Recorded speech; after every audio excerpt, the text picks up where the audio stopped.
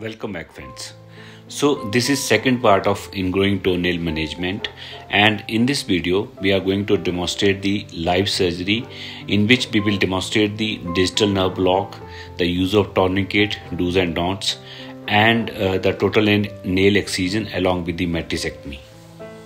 So friends, if you are watching this video on our YouTube channel, then at the outset I want to clarify that the whole surgery, the whole video will be available as a free bonus content along with many other bonus video on our app.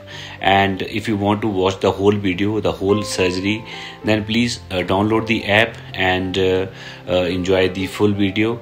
And the link for the same is available in the description of this video, and I will share in the iCards also. So the quick recap: in the part 1 we have already discussed the theoretical part, the types and causes of IGTN, the ABC of local anesthesia for trainees, how to calculate the dose, maximum dose calculation, the combination of local anesthesia, that is how to use the lignocaine and bupivacaine, and the anatomical basis of the digital nerve block.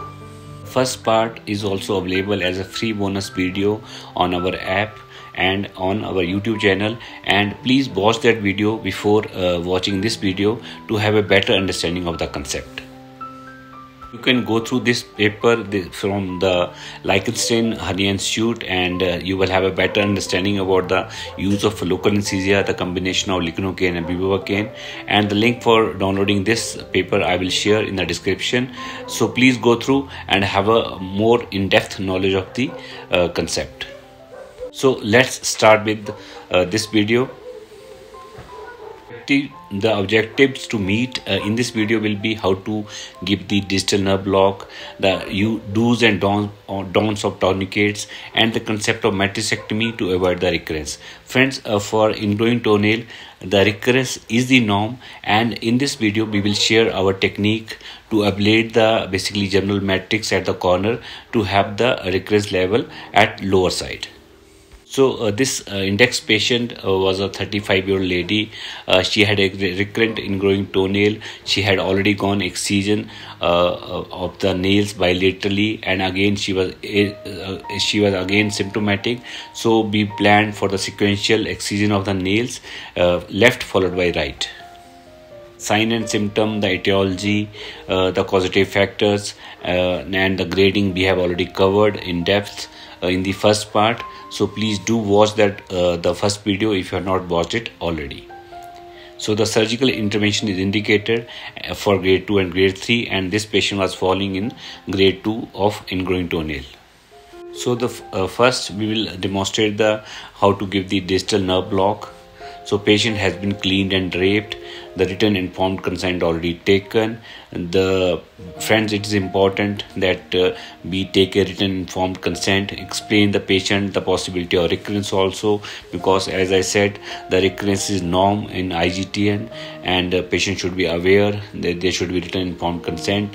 The test dose of local anesthesia should be given before injecting, and do document that we have given the test dose and there was no adverse reaction to the local anesthesia.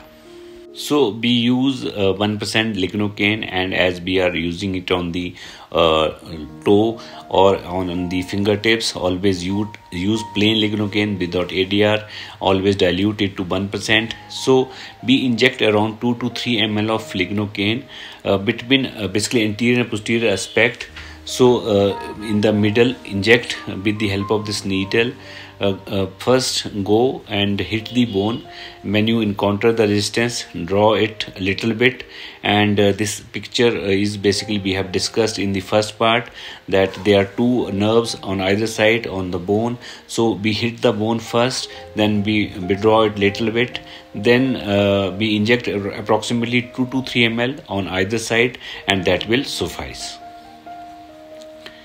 So wait for at least 2-3 minutes for the local anesthesia to work, and don't inject more. And as I said, it can lead to the vascular compromise also if we are injecting more than 7 to 8 ml in the finger or in the toes.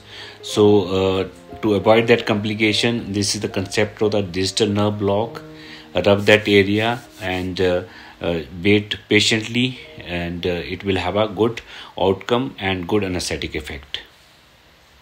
So check the effect of anesthesia with the help of this tooth forceps. And remember that the local anesthesia will just ablate the pain sensation. Patient will have sensation to touch, so don't basically confuse the sensation to touch to pain, because patient will keep on feeling, and you always can confuse the thing that patient is still having pain.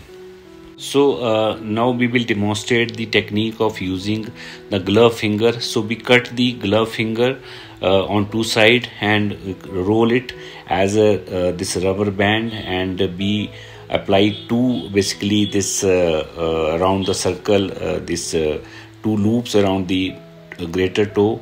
And this is again very important concept, that we this apply this artery forces, friends, just remember.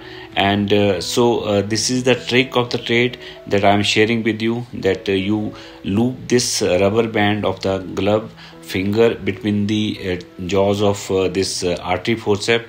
And because then if there is artery in situ, the patient cannot go home with this tourniquet in situ, and we have seen a major complication as the patient has left the operation theatre with tourniquet in situ and leading to the total gangrene of the greater toe. So friends, always apply this artery forceps and then apply some loops around it, so that when you are applying the basically dressing at the end, the tourniquet will not get covered inside the dressing, and you will always remember to remove this tourniquet, because this artery is there to remind you.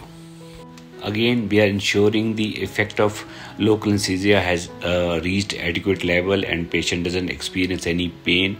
So we prick this tip of the toe with the help of this tooth forceps, and now we are starting with the surgery per se. So we apply these two small nicks at the corner of this nail bed, and these are approximately 1.5 to 2 centimeters.